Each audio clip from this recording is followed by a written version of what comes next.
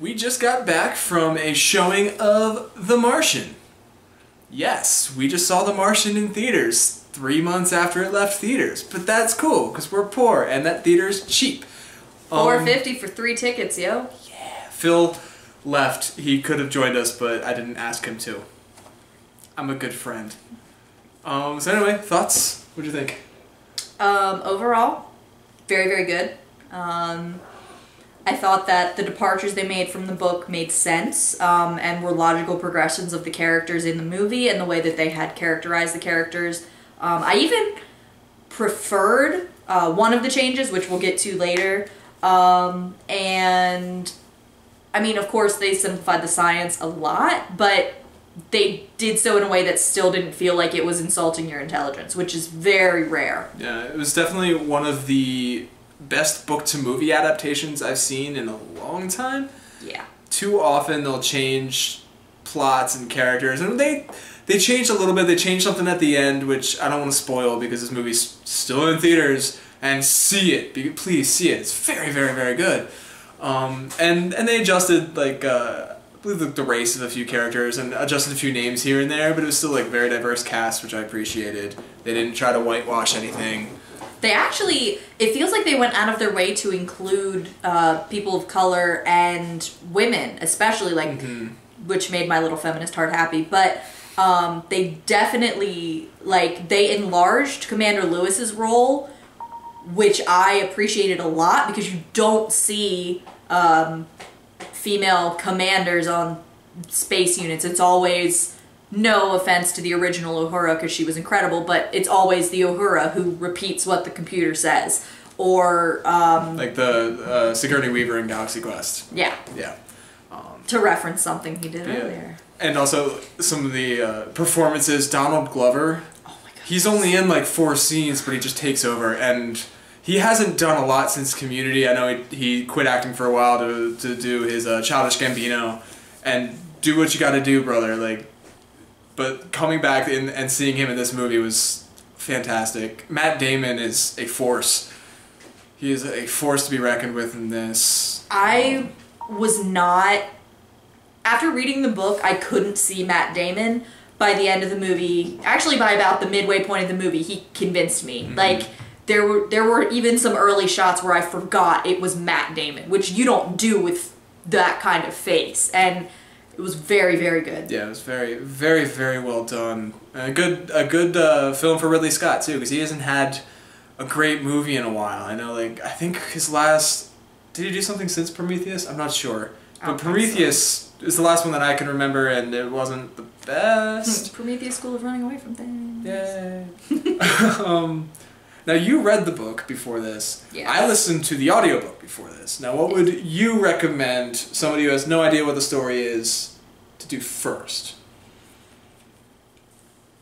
I know that's a tough question. I'm just throwing it at you. I think it really depends on the kind of moviegoer that you are. I mean, for me, I appreciated reading the book first because I can read faster than I can get information out of a movie. Like, this book is what, 440 pages, 435. Almost a page for every day he's on Mars. Every soul he's on Mars. And I started it on a Friday and I was finished by Tuesday. Like, I almost couldn't put it down. It's so good. But that's the kind of person that I am. I prefer reading the source material to watching the adaptation, but he's kind of the opposite. I'm the opposite. I definitely recommend seeing the movie first, because I can understand it. It may not be a story for everybody. There's a lot of science, and from what I've heard and read, a lot of very accurate science.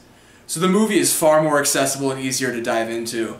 But if you enjoy the movie, the book, there's a whole like chunk of the book that the movie just kind of glosses over, a whole couple months as he travels across the landscape of Mars. There's a 7-month time skip at one point in the movie. Yeah, which I believe that time is accelerated in the book, but you get that 7 months and you get the whole journey, and there's more story there. So if you see the movie and then you're interested, check out the book. I also recommend the audiobook. Audible's not sponsoring this because nobody watches this, but if they did, I'd be plugging them right now, because that's how I got it. I got the book off of Audible, and the narration, the guy who, I wish I could remember his name off the top of my head, but the guy who reads the book in the audiobook version is fantastic. And I still hear his voice as Watney and not Matt Damon. And that's not discounting what Matt Damon did. It's just, that's the first way I heard it, and it's always going to stick with me there. Another thing that I really liked about the movie was you get, even the minor characters have like good fleshed out details to them. Like Mindy Park, when you first meet her, it's 1:30 in the morning and she's eating a Pop-Tart and drinking she's making a cup of coffee. So you get like these little human moments with all of these characters, and it's never just like a lazy throwing of a character in your face. Like there's always, you know more about them before you ever meet them than anything else. Like there's a ton of characters, but they all have, I don't want to say quirks because that's too one-dimensional, but you can tell just by like how they carry themselves, and this is also a testament to the performances in the movie, how they carry themselves, and also like what's on their desks and stuff, and you get that character right away, and then they open their mouths and speak, and it's just fantastic. The only thing that I think they kind of lost from the book to the movie, I wish there was more. I wish they played more with the animosity between Vincent, who is played by pardon me, I'm not even gonna try. Chiwetel Ejiofor, I believe. That's closer than I will ever get. And Jeff Daniels' character. What is his name? What is his name? I'm not sure. And Mitch Henderson, who's played by Sean Bean, which the three of them in the book have this incredible triumvirate of just like super strong wills, but they all fold at different points, and you get to see them push back and forth, and you have these three incredible actors bouncing off of each other, and they didn't utilize that as much as they could have. The cats are chasing each other, and it's enjoyable for me. But no, I totally agree with that. Like but I'm curious how much was cut, because it was a bit long-ish. It was over 2 hours, right? Yeah. I didn't even pay attention. It was like the movie started at like 7:30 and we were out of there by 10 o'clock. So something like that. So it was a decent chunk of time. I didn't even realize it was that late. Oh, it's not that. Yeah. Watch as we check the time. I don't even remember. That's what editing is like for. I'm sure a lot was cut out, and I want to see some of those extra scenes, because like I'm sure that there's some more of that character development that Cody longs for there. But I was okay with it. It'd been enough time since I had listened to the audiobook that like I didn't quite miss any of the character relationships. I was more just enjoying the science. I really just love the science and like the figuring everything out, like problem solving. It's a movie about solving a problem, and that's exciting for me. It's not your normal action movie. I also really appreciated, I'm not, spoilers, I won't, but the ending credits, you saw all the characters at the launch of the next Ares 4 mission. Ares 5. That was Ares 5? It was Ares 5. Sorry. Ares 4 I think got canceled because he took their ascension vehicle. Oh, yes. Oh, shoot. You didn't hear that. You didn't hear that. It's fine. We'll just flash a big spoiler warning over that. I'm not editing this.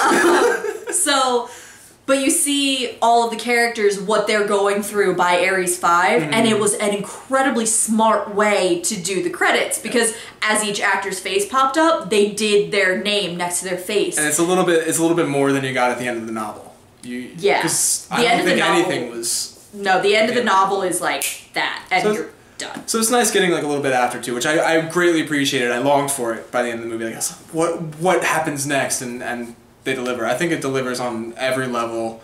Matt Damon deserves his Oscar nomination. Oh, absolutely. I haven't seen all of the performances. I don't know if he deserves to win it, but he definitely deserves recognition for it. It's very, very, very, very good performance. Wonderful movie. Highly recommend. I think it's on iTunes now, on-demand services. Check it out. 5 stars.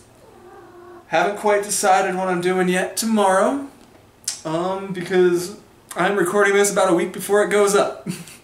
Head of the game for once. So,